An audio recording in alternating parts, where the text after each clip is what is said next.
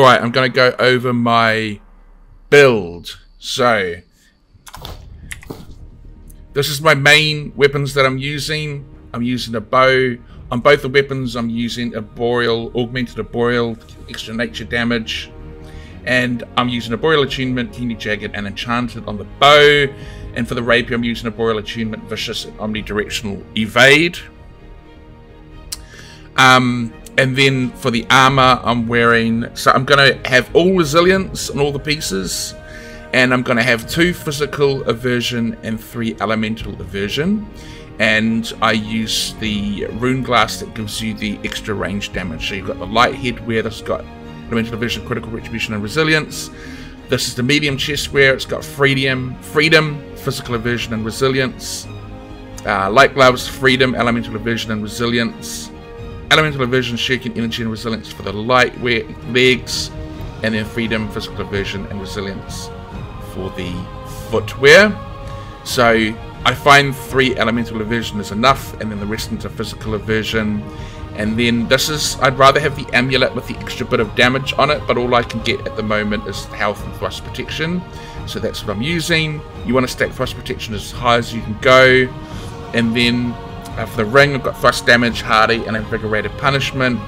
And then for the earring, I've got healthy toast, refreshing, and refreshing toast. And I've tried to stack dex as much as I can, so I can go to 50 dex and things like OPR. So you'll see that I've completely stacked thrust damage.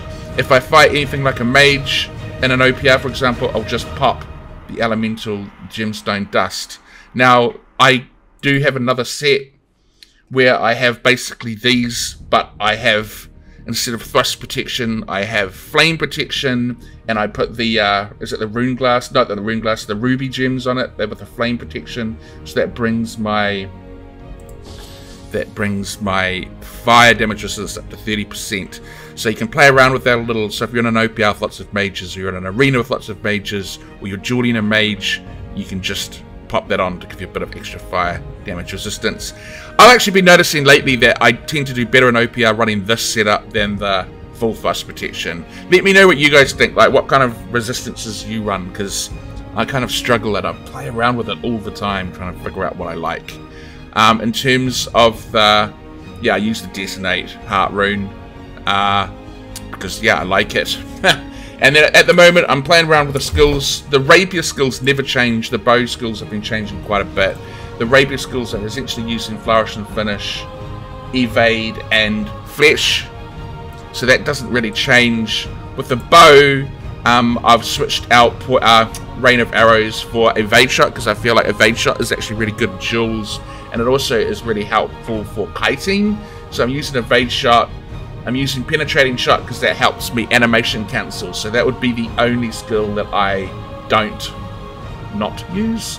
And then Explosive Arrow is the other one that I use. So those two you can replace. Like you could put in Rain of Arrows, you could put in Rapid Shot, which hits like a truck. But I always going to keep that because that is like how I animation cancel. Animation cancelling being like, you go this, and I'll fire, then I'll put my finger on the one to do penetration shot, but I won't fire it, and then I dodge, so like that. Anyway, so that is the build. Thank you, everyone, and I will see you hopefully in, well, with a few more updates on the way, but this will be the last build video anyway. Bye.